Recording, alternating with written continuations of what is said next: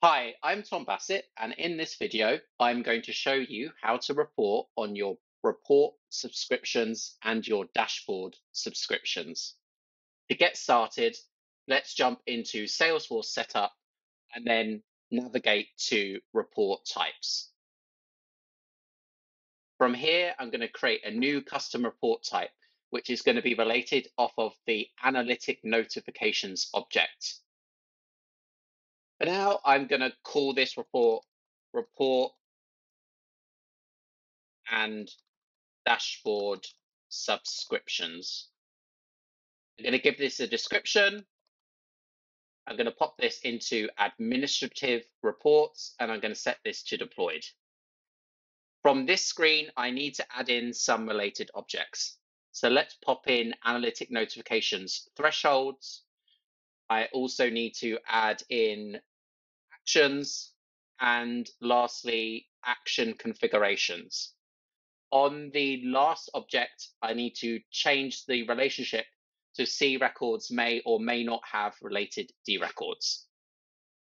From here, I'm going to save, and then I'm going to edit the layout to add in the owner of the analytics notifications. So let's add fields via lookup, select owner, and I want to add in to my report the user ID.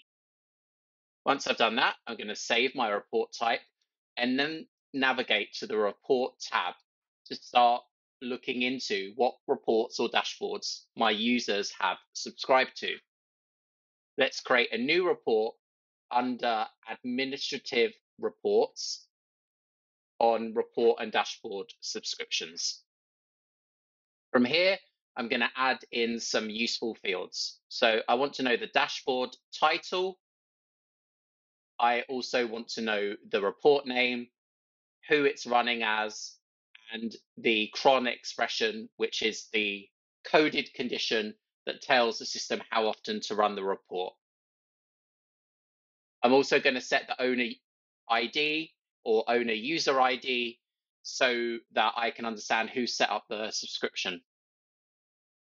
From here, I'm going to add in details of the recipients of the report and the type of attachment as well.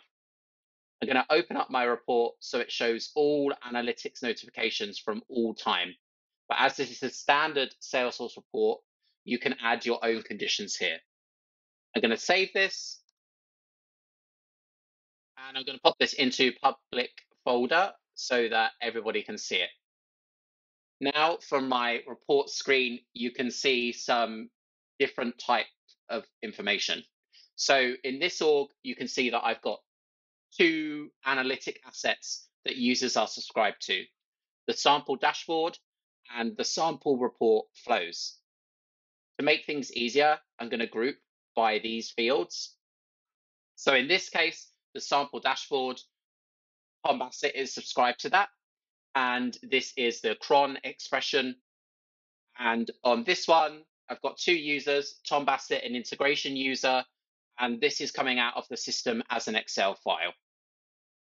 For more inspiration on how to customize this report, check out the article on Salesforce Help. Thanks for tuning in.